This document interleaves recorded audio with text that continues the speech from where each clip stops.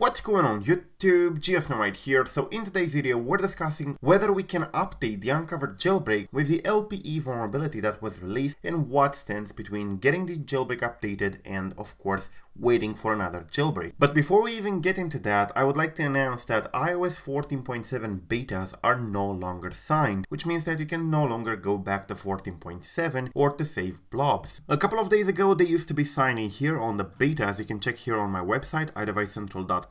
On iOS signing status in here, you select your device from the list and it will show all the betas and all the iOS versions that are currently signed. Here are the normal releases and here are the betas. A couple of days ago iOS 14.7 was still signed in here on the betas. I made a video about that at that point. However, now it's no longer signed. iOS 15 beta is the only beta signed and the 14.7.1 is the only iOS version release that is currently signed, none of which are good for jailbreak purposes. iOS 14.7 was good because of Saar Amar's vulnerability, which was patched in 14.7.1. This one that we're also going to talk about today. So a lot of people seem to ask me on Twitter whether this can be used for Unc0ver or not. There seems to be a lot of confusion on whether we can use this for Unc0ver or only for PwnMy. And many people believe that if it can be used for PwnMy, it should be usable for Unc0ver. And that is not actually correct. It cannot be used for Unc0ver. And the reason has nothing to do with copyright or DMCA. Many people thought that this is the reason that Saar Amar probably doesn't let PwnMy use this in their jailbreak, which is not correct. Saar Amar did not impose any limits on how this can be used or by whom. So the Unc0ver team would be free to use it in their tool. However, it's not possible to use it in order to update Unc0ver for 14.7 and lower, because this vulnerability here requires a certain entitlement that we cannot get in Unc0ver. That entitlement is only present in web content or Safari. So in order to be able to trigger the vulnerability here and use it in a jailbreak, we would need to be able to have that entitlement, which we don't have in Unc0ver because Unc0ver is not Safari. Unc0ver is a standalone application. So this is the reason why PwnMy would work, because PwnMy is a Safari-based jailbreak. It's a website that you access in Safari and you press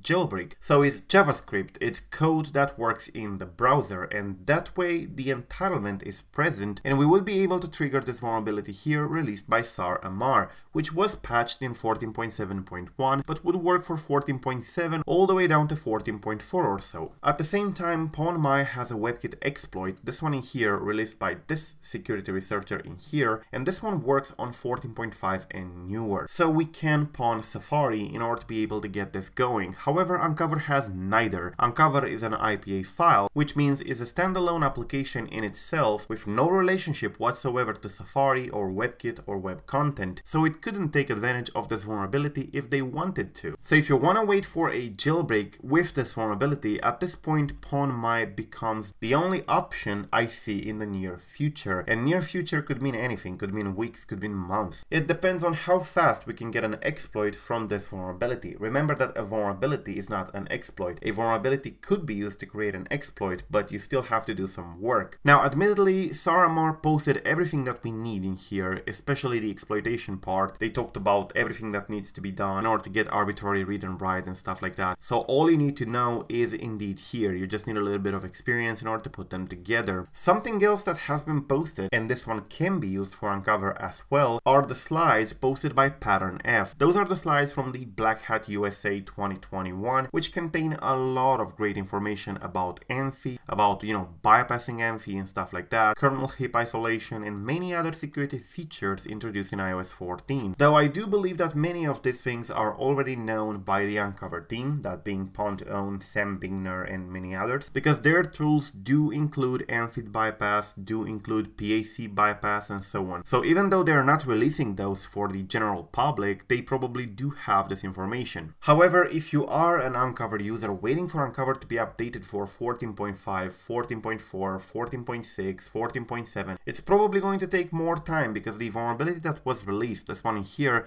is usable for PwnMy, which would be a jailbreak that doesn't require any IPA or applications or signing. You just go to Safari, open a website, jailbreak, and that's it. This one could could be updated with that vulnerability, but Unc0ver it can't because it doesn't have the proper entitlement. So I hope this makes it clear why Unc0ver or even Taurine cannot be updated with that vulnerability. It's useless for Unc0ver and Taurine, but it's a gold treasure for PwnMy because Safari has exactly that entitlement that we need, and PwnMy works directly on Safari. So if you are waiting for a jailbreak, your best bet would be PwnMy, which is currently in development. It's highly work in progress by the Manticore team. So yeah, thank you for watching. I am GeoSnow. Till the next time, subscribe to stay updated, and peace out.